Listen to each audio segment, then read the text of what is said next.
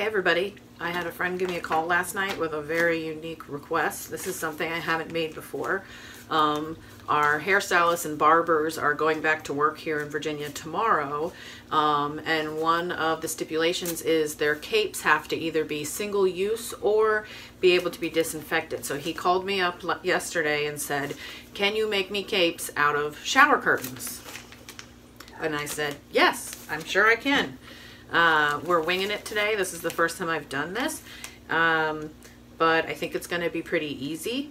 And for the closure on the back, which would normally be snaps, I've decided to use Velcro, because I'm sure you can spray this with disinfectant and it'll be all right. And I'm worried that the snaps, if they're yanking on them, they're going to tear through the shower curtain material. So anyways, this should be all you need.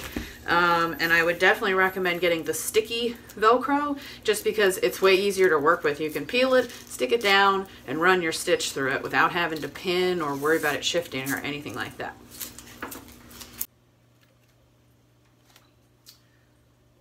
Okay, so I've taken my shower curtain and folded it in half, and I've taken my smock that was given to me by my friend to use as a pattern, and I've folded it in half.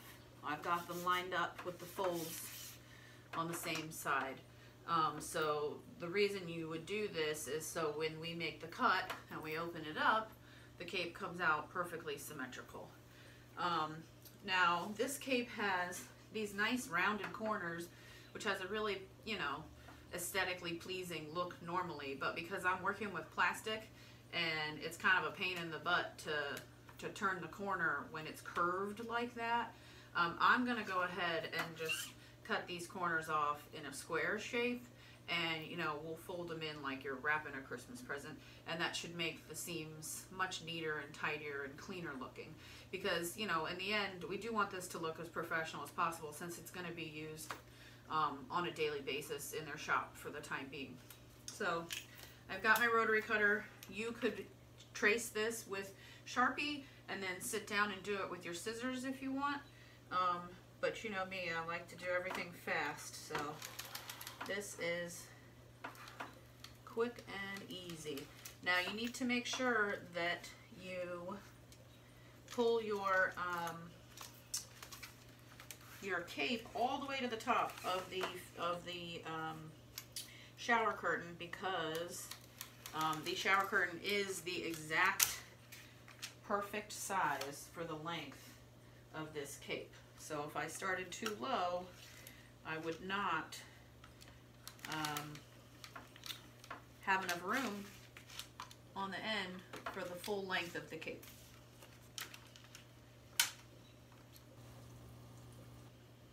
Okay.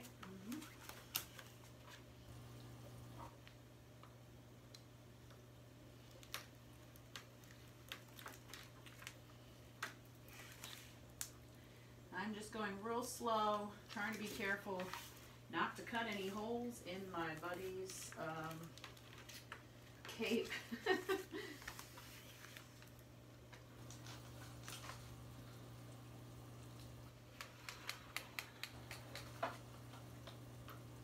Now I'm using my ruler because I do want to get a nice straight cut if possible.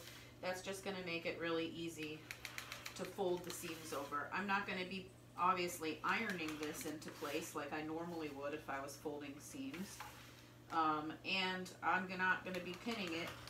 You could pin it if you wanted to, but I prefer not to, just because I want to punch as few holes as possible into this plastic. We don't want to take any chances with it ripping or tearing. Also make sure not to drop your rotary cutter on your foot. You might lose a toe.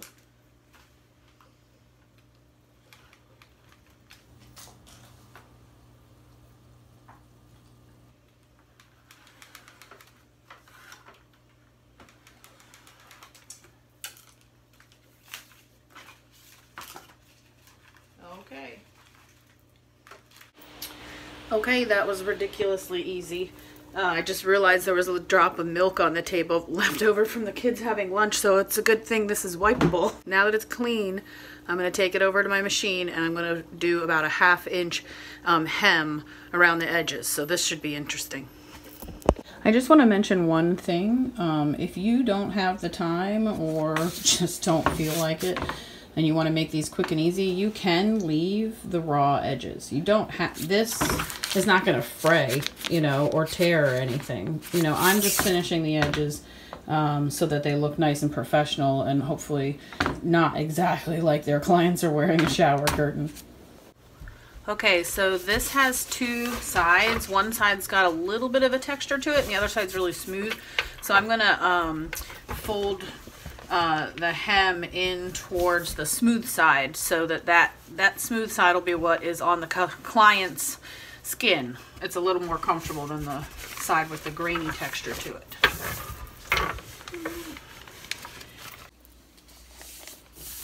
So as you can see, I'm just folding it about a 1/2 inch.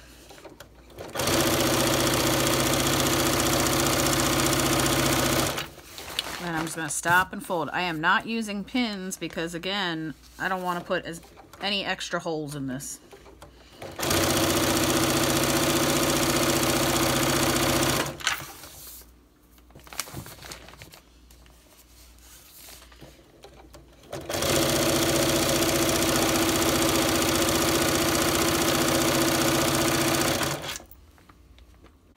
Okay, so hopefully you can see what I'm doing here. Okay, so we've come to a corner. I stitched to the end and I just back stitched a little ways. And I'm just gonna fold it over like you'd fold a Christmas present.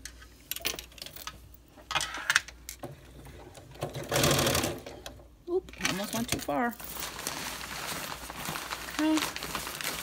And then we're going to come around the side and just continue with that, you know, close to 1/2 inch hem.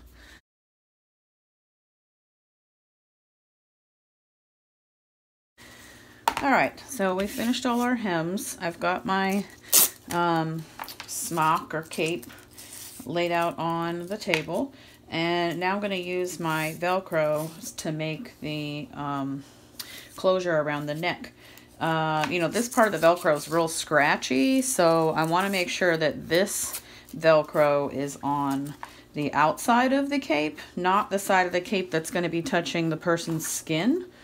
So we're going to have a piece on the outside, and then we'll have a piece on the inside, so when you know, go to close it, they stick.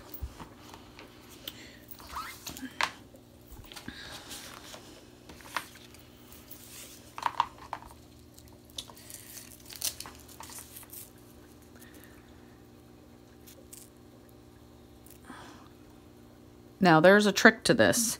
As you can see, this is straight and this is curved.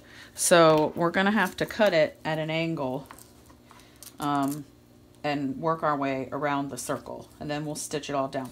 This is why I recommend the sticky Velcro, because I can just cut it and stick it into place and it'll work a lot better.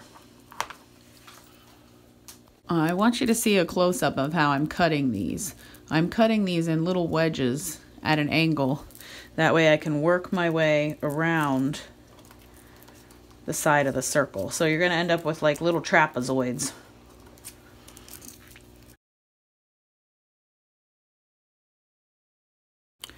Okay, we've got all of our hook. If you don't know, Velcro is called hook and loop. These are the hooks. These are the loops. So now we're going to put the loop side on. Very important. Do not forget this. Flip your cape over. If you don't do this, your enclosure is not going to work. Sorry, your closure, not your enclosure. Okay. So I'm going to do the same thing with the loop side. And cut at an angle, working my way around the edge of the neckline.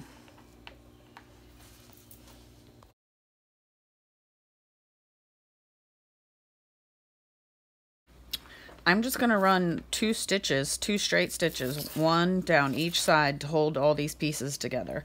And of course, as usual, I'll back stitch at the front and the end. And I'm just really running off the edge of my presser foot. I'd say the seam allowance is a 1/4 inch max.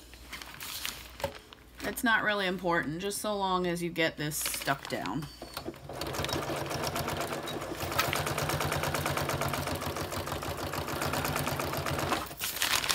And this stuff is really easy to sew through. As usual, I'm using a Microtex needle and of course Isocord thread. It's the only thing I sew with. So if you're out there, Isocord, sponsor me. I'm even making capes with your embroidery thread.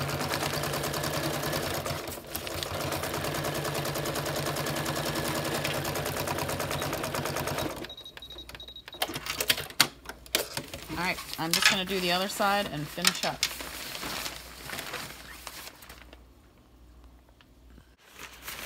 Okay, so here's our cape. If I can find the head hole. I'm super happy with this. This was really easy. I think my buddy said he got these for less than $10. And, you know, this is only a few bucks of Velcro. Not even a few bucks of Velcro, you know. So we'll put it on. See how it fits. And it's perfect. It's perfect. So easy, you know, cleanable, disinfectant proof. It doesn't scratch my neck, you know. Maybe a tiny bit, no more than a regular cape would. And I'm sure a lot of them, they put the, you know, the paper or the towels around you. I'm just really, really pleased with this project, and I'm really excited to see how clever some people are getting, finding ways to try to reopen as safely as possible, which I think hopefully most of us realize that that's the closest we can get to normal, is, you know, making some clever, creative changes so that we can all stay happy and healthy. So if you guys have any other questions, please let me know. If you'd like to follow me on Instagram, it's myquiltskickass, and if you'd like to contact me on Facebook, it's Mary Kenyon's Coffin Quilts. And yeah, I'll see you next time. So we wanted to check on some of the Virginia businesses that are reopening. So we sent our Sarah Consmo to Fredericksburg, as she found out many local businesses and their customers were looking forward to what's next. Ask me in a second, Sheriff. Barber Brandon Drake says it feels good to be back at work. That's right. And to know he's booked mine. solid. I feel it's as safe as it's gonna be. So I think it's a good time. I think it's good. Here at Barbers & Co. in Fredericksburg, this is the new normal. There's a max of 10 people at a time. Chairs have to be spaced apart. Everyone must wear a mask, and no walk-ins. Appointments have to be made in advance. I couldn't wait for it. Joseph Baker says he's here today in part because he really needed a haircut, but also to support this small business.